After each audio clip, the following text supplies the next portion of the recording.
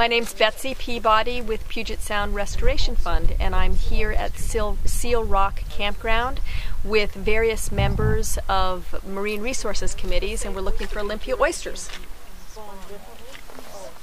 I am Brady Blake, Washington State Department of Fish and Wildlife. The hair on the back of my neck test says it's Pacific, but if I saw a picture of that from anywhere else but Hood Canal, I would come running to go look at that oyster. So hopefully everybody I'm not sure. The middle one is the biggest one. He's the biggest Olympia. You know, these are goats, Mike Porter, these are sheep. Jefferson MRC. Let's try to do that. Here to learn how to identify Olympia oysters so I can use my talents to go out and find other ones. Where are you from, Mike? In Ludlow. Trying to re-establish Olympias in Port Ludlow? Yeah, I've been wanting to do it for a long time, and I think it's a perfect opportunity for it there. One of the big differences, just so you know, is what it looks like inside. You see how white that is? Olympia oysters always have coloration on the inside of the shell. Okay? So yellowish, purplish, greenish, that's just one of the things you look for. And why should anybody care about the Olympia oysters? Mainly because of the unknowns about the species. At one time it was a abundant keystone species locally in many of the estuaries here, in Hood Canal for example.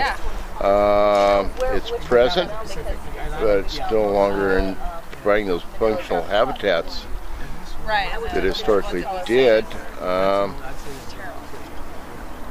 I believe that there's a lot of uncertainties about the species, a lot of unknowns, and that we should take the cautious principle and want to rebuild the populations.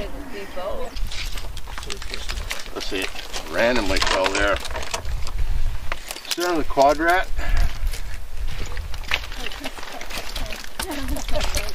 Sample number 1. GPS. Go ahead and do a waypoint if you want. Store a waypoint. Sample number 1. But paper, you record sample number 1. Write down the Latin long for sample number 1.